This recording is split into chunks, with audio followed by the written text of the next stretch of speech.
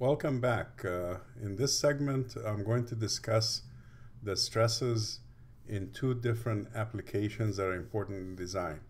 The first one is going to be about stress concentration due to discontinuities or disturbances in the material in the form of holes or disruptions in the cross-section. Obviously, if we have discontinuities in the material, the forces have to be taken up by the rest of the material. So in this case, the stress in the remaining sections of the material can be elevated to a degree that can cause failure. The second area that I'm going to discuss is the design of pressure vessels and tubes.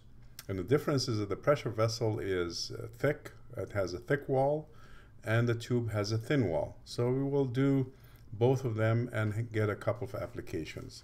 So let's look at the idea of stress concentrations first.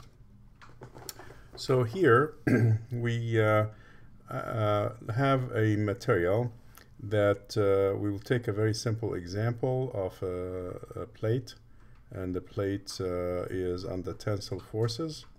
So it has a width W, let's say, and a thickness T, and it has a remote force on it in this fashion. So that remote force is distributed on the two edges. And now let's assume that we have a hole in the center here, and the hole is through the material. So in this case, the material, the remaining section, is going to be smaller at the mid part of the plate. So if I want to look at a very simple idea of how the force is transferred in the material, I look at the force density, which is basically the connection between the arrows from one end to the other. So the force density is going to have to avoid the hole from the center because the hole cannot carry any load. And in fact, right at the center, the flow of force is going to be in this fashion, and therefore we would expect some crowding of these force lines around the hole. So if we look at the crowding is right here and right there. And if we just simply look at the stress as the force intensity, which means that if you think of these lines as force lines, then if you count the number of lines per unit area, that can give you an idea about the stress. So from this simple mental picture, we would conclude that just in the vicinity of the hole, especially in this location here and this location, the stress is going to be, the remote stress is going to be amplified.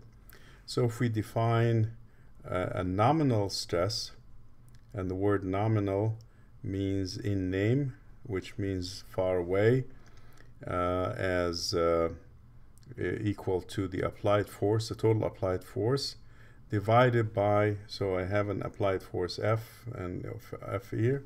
If I divide it by the remaining area of the material that can take the stress, and that will be, instead of W, I have to subtract the diameter of the hole, which is D, and multiply it by T. So that stress is sigma 0. In the vicinity of the hole, the stress is going to be amplified. So in this case, sigma max will be an amplification of sigma 0, and this amplification factor is known as the stress intensity factor. Stress intensity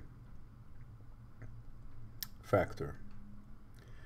And in theory courses, we set up boundary value problem and solve for the stress distribution everywhere in the material, and then determine the maximum stress in the vicinity of the hole. So this type of exercise has been done many years ago, and the results of finding the maximum stress, usually analytically, all of these results were obtained maybe 3 to 4 decades back, and the results are tabulated now for designers to use. So let's see what we have here. So as we mentioned, there's a theoretical stress concentration factor, and we can consider an axial stress concentration factor for tension, and we also can consider a shear type concentration factor, and as we defined it, is the ratio of the maximum to the nominal stress. So if you look in Shigley's book, there are tables, and the tables in Appendix A15 and A16, it shows us the results of many of these calculations for the stress intensity factor. So if you look at here, this is exactly the same example I was showing, and the area now is a reduced area, W minus D times T. And then you see on this axis here is the stress concentration factor for tension, and on this axis here is the ratio of the diameter to the width of the tension specimen. And it is clear now that the stress concentration factor decreases as the hole becomes smaller and smaller in relationship to the width of the material. So this is D over W. And as the diameter, the D over W decreases, then the stress concentration factor increases. It is interesting because you might think that the stress concentration becomes higher and higher as the diameter of the hole increases, but what happens is that the stress crowding becomes less in larger holes. In smaller holes, the disturbance is so severe, so you get more stress crowding, and therefore you get higher stress concentration factor. What we need to understand is that if the hole is small, then the nominal stress itself is smaller because the disturbance is not taking away much of the cross section. So there are two issues here. One is the influence of the disturbance on the nominal stress, sigma 0. As the size of the disturbance increases, the nominal stress will increase because you're eating away from the material. And the other factor is that as the disturbance size becomes bigger, the stress concentration factor itself is reduced. So we have to consider both of them in the design. This figure here shows shaft under bending, as in power transmission in our case. So a bending moment, and we have the shaft has a discontinuity, but the discontinuity is filleted with a radius r, and the diameter of a small shaft is lowercase d, and the larger shaft is uppercase D. And the stress concentration factor is the appropriate one for bending, and it's a function of the fillet radius in relationship to the small diameter, r over d. Again, it decreases as r over d increases. So it's a more generous fillet will be a good idea. And then this is also a function of the jump from lowercase d to capital D, which is this ratio. As the ratio of the discontinuity increases, then you will get higher stress concentration factors.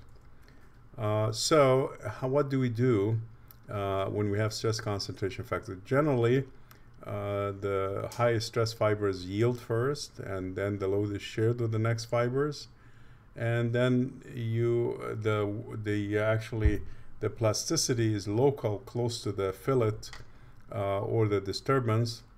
So if we have static loading and a ductile material, what happens is that the plasticity will kind of smooth out the effect of the stress concentration. If we have a dynamic loading or a brittle material, then it's a very dangerous situation that we have to worry about. So let's see in real design the techniques to reduce the stress concentration. For shafting in power transmission, we have a small diameter shaft and a larger one. We have several techniques. We can increase the shaft radius to reduce the stress, which is more material, more dollars. Reduce the disruption, so the disruption, which means the ratio of the two diameters, we make sure that it is not very large. And then we can shape the dead zone here between the small shaft and larger shaft, so that we can allow for very smooth transition of the lines of force without excessive crowding. So we have a generous shoulder relief groove in that case, very close to the bearings. I mean, for instance, in this case we have roller bearings on the smaller shaft, and therefore we would reduce the stress concentration factor here. So let's take an example. In this example we have a bar that's 2 millimeter thick, and it's loaded axially. So it's a steel bar with the force is 10 kilonewton, and then it is heat treated quenched to raise the strength, so it's high strength, but it lost ductility. So in this case, once it loses ductility, then it raises a flag that we have to actually worry about the stress concentration factor. It means that the lower the ductility, the more concerned we are about stress concentration. So that's the case. And in this example, we're going to drill a hole, and we can select the diameter of the hole to put here to pass a cable through it. So if we had the situation that we wanted to study is that we have, number one, we have a fillet here that has 1 millimeter radius. Number two, we have a hole that is 4 millimeter. And however, if we have a drill that is readily available that can drill 8 millimeter hole, we wanted to look to see if we can go ahead and do this 8 millimeter drilling. So in this case, we have three different possibilities to consider. Is the crack going to be here, or is it going to be in the small hole or in the larger hole? So we have to look at the actual stress at this location and in this location. And as I mentioned, the actual stress is a product of two things: the nominal stress, so we have to look at the area, times the stress concentration factor, which we'll get it from the appendices. So in this case, we have the nominal stress in the first case. The material is brittle. This is F over the remaining section area, which is 40 minus 4 because we consider a small hole. That gives us nominal stress 139 MPa. So we go to figure A15.1 and look at the curve for the diameter d over w equals 0.1. We find if we go 0.1, we find the k as equal to 2.7, and therefore the maximum stress will be 2.7139, will be 380 MPa. We do the same for the larger hole. The stress is going to be higher, from 139 to 156, but the stress concentration factor is going to be lower, from 2.7 to 2.5. So the net result is the maximum stress is 390 as compared to 380. So it went up for the larger hole.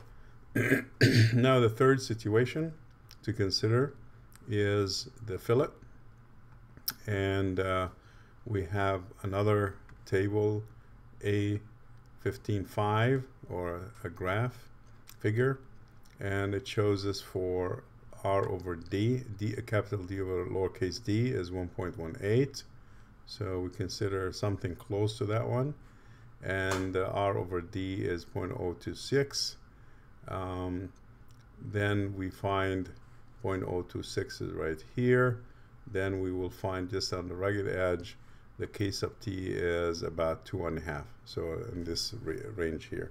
And therefore the maximum stress is 368. So we now compare three numbers, 368 versus 390 versus 380.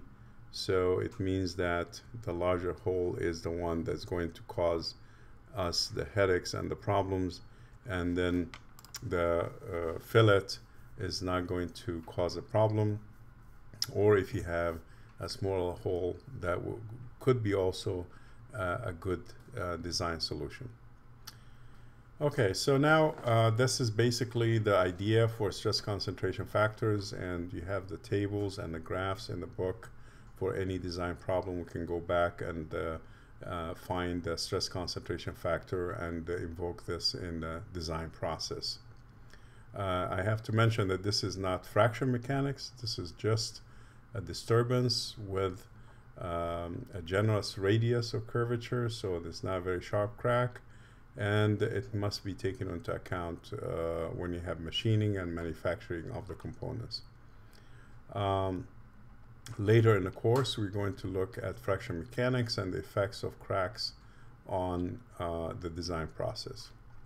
Now, the next topic that I would like to cover, which is different from finding stress concentration factors, is the topic of pressurized cylinders and tubes.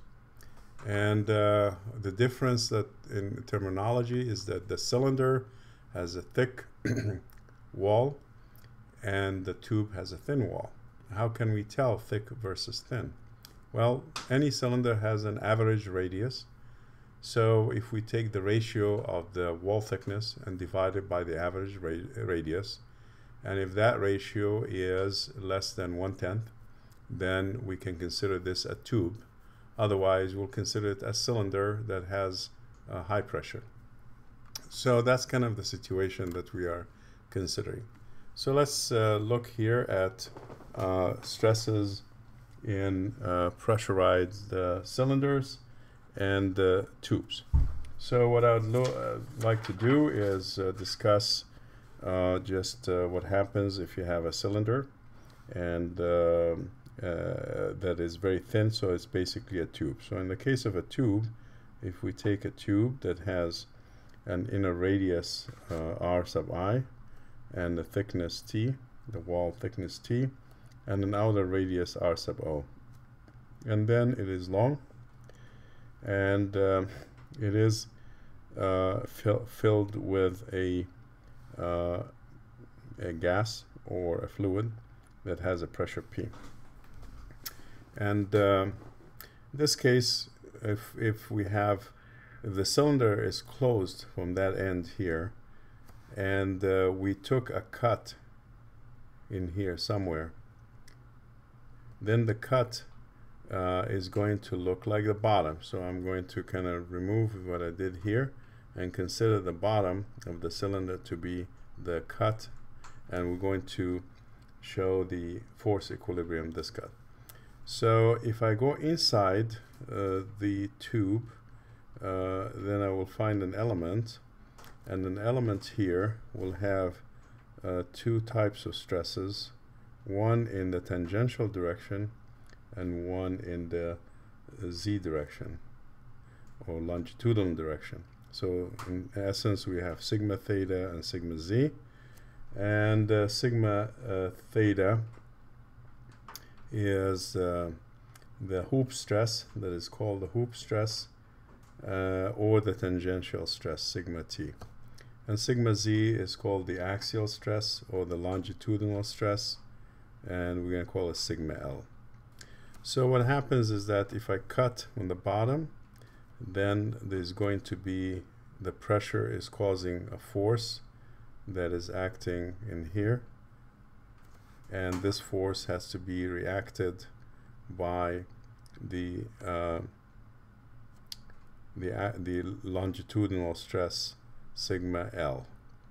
So sigma L times the area that is acting on, which is 2 pi r. Let me write it as pi times d, and I'm going to take an average value of d between the inner and outer, times the thickness t, so this is the area, and on this side here we have the force is equal to the pressure times the cross-sectional area that is acting on. So theoretically speaking, the cross-sectional area is pi times d in squared over 4. So if I look at this, I would say that for force equilibrium, I have P times pi d in squared over 4 is equal to sigma z average, like an average value of sigma z, times d in times, or if I take now an average value of the diameter in this case, so I'll have the average times t, and from that this is pi here because this is the perimeter. So from that we can find a value for the longitudinal or the stress in the axial direction. There's no problem. So if you look at here in this equation, we have two diameters, one inner, one average, and in reality there's a kind of a stress distribution between the inner and the outer fibers of the tube. Then for design purposes we try to be conservative, and we use kind of the inner value in this sense that we can calculate the stress. So sigma z or sigma L, so the sigma z is the same as sigma L, and this we can take it as the maximum value. So this is now the maximum. I went from this expression to the maximum value as P times di plus the thickness divided by 2t. So if you have here the axial, this by 4t, I'm sorry about that, so it's 4t, so this will be 4 times t, and that will be an expression that we could use to determine the stress that is in the z direction.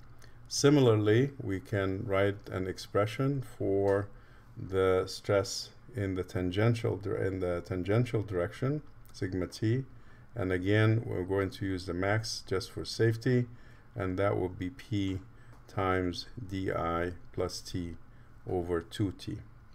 So in other words, if you compare these two expressions, that you see a very simple result, that the tangential stress is twice as much as the longitudinal stress.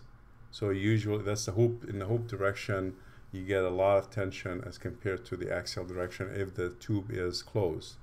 So if we have to pressurize the tube, it's going to burst basically by opening up in the hoop direction rather than by splitting axially, which is kind of a common observation. So that's kind of the situation for a thin-walled cylinder or tube, and we obtain the results by simple equilibrium.